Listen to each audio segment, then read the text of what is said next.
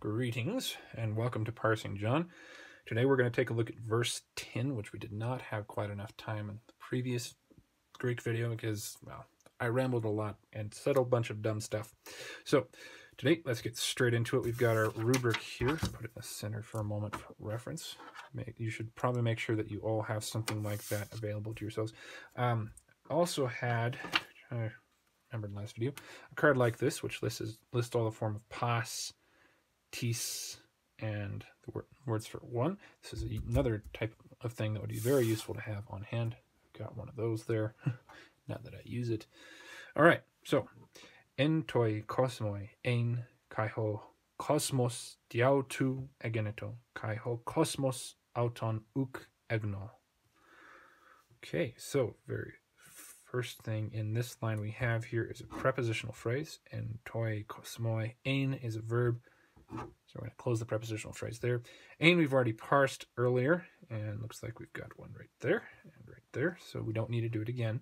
The only issue there would be figuring out what is the subject of ein. We know it means was, and for that we would want to look at our previous singular subject. Well, it's going to be the subject of whatever arkomenon is, or where did it go? Ho is singular doing that verb, and that's going to be the light. So it was, or since we know the light is it is from the Word of God, so we could say he was. Now, back to our prepositional phrase, we got en toi kosmoi. We know that these are going to be dative singular. So in here is taking the dative, and it is showing a location. This is singular. And cosmos, we already know, is masculine. All right? In the world. Since this is n plus the dative, it's not showing a transfer from one location into another location. We just have stationary location. So the light, he, the word, is, as of the time of this verb, stationary in the world, not transferring from the world to another location or from another location into the world. All right? Let's say he was in the world, comma, and nothing to parse there. Ho kosmos. We don't have a verb yet, so we're not going to do that, but we can mark off this prepositional phrase. We've got egeneto again. We've already parsed egeneto up here. However, since we've got a different subject for egeneto here, we've got ho kosmos, which we'll get to in a moment, born, our use in verse 6, is probably not going to work very well. Instead, we might need to go back and use the more common translation of this verb, which we had in our previous section, verses 1 through 5. So, egeneto can mean born, become, or happened. So we're going to put in here became, because that's the more common of the options. But we're also going to pencil under it was born, because that's what you always want to do until you are sure what your subject is. I already know what the subject is, so my initial inclination is to leave this out, but since we haven't parsed the subject, I'll leave that there. Okay, coming back. Prepositional phrase, obviously not the subject. Ho kosmos, here we go. We've got our os ending. We already know cosmos is masculine, so ho goes with it. That's clearly nominative and singular. It's not acting as a predicate.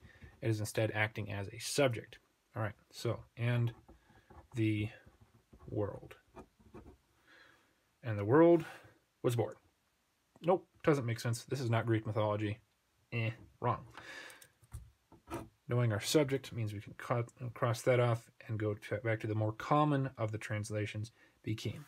And the world became. Became what? Why, this prepositional phrase that we saw earlier, I think, in probably verse 3. We've got elision happening here.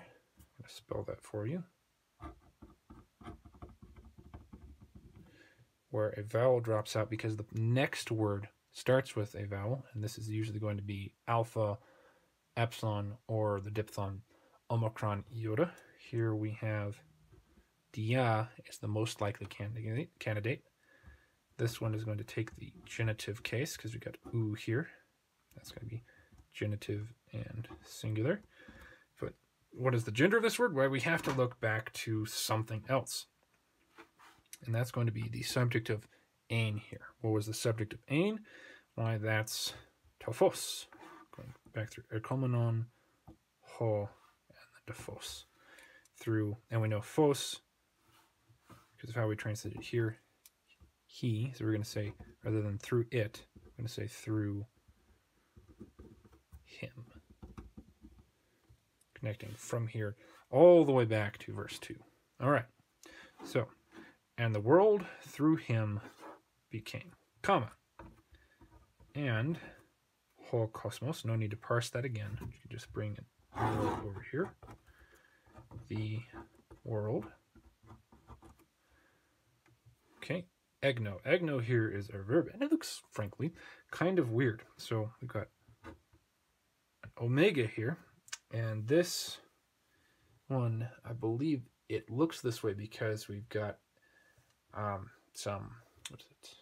I forget the specific term for when this happens, because this is a more natural occurrence than an elision or something like crassus, which is more out of laziness of the speaker. So this is where the stem of the verb has a vowel, and so the personal ending of the verb happens, and then the stem vowel and the ending, they combine into something else. That might be what's going on here. But suffice it to say, this is a third person, and it is singular, and it's going to be aorist. So we got our stem egn, which is the aorist stem of this verb. Nosko, I can't remember the future, egnon. It's going to be the aorist form of the first person singular, and it's active, and it is indicative. No special subjunctive clauses going on here. And it means knew, or in this case, not, because it's got an ook here. We'd say did not know, because aorist. Okay, did not know what? Well, we need an accusative direct object here. We've got it right there. Accusative and singular. And then we need to figure out the gender of this by going back to its antecedent. And that's going to be autu, but that doesn't work, so we have to go back even further to what autu is referring to. Ain, still not a noun. Erkomenon, still not a noun. Ho, still not a noun. Ah, phos, there we go. And since we've translated autu here and ain here as a masculine subject rather than the neuter noun that we have here, again, based on the context from the first 3 verses of this chapter, first 5 verses, we're going to say him again. All right, so we've got all of our words here in this verse, and we can go ahead and take a look at what our full translation is. Okay, he was in the world, and the world through him became, and the world did not know him. All right, so reading that aloud in English, it makes a lot of sense. So that's our first test against whether or not a sentence has been translated correctly. So passes, which is good. This ends this page. In our next video, we're going to take a look at verse 10 in the Vulgate. And then after that, we're going to have to pull in a completely new piece of paper to take a look at verses 11 and 12, which, as I said, are almost as long as these 5 verses themselves. So 11 is probably going to get its own video, and then 12 its own video. And then after we finish that, we're going to take a look at the Vulgate next to the Greek, and that one's going to be a really long video in all likelihood. See how they do next to each other. I hope this has been useful for you, and have a good day.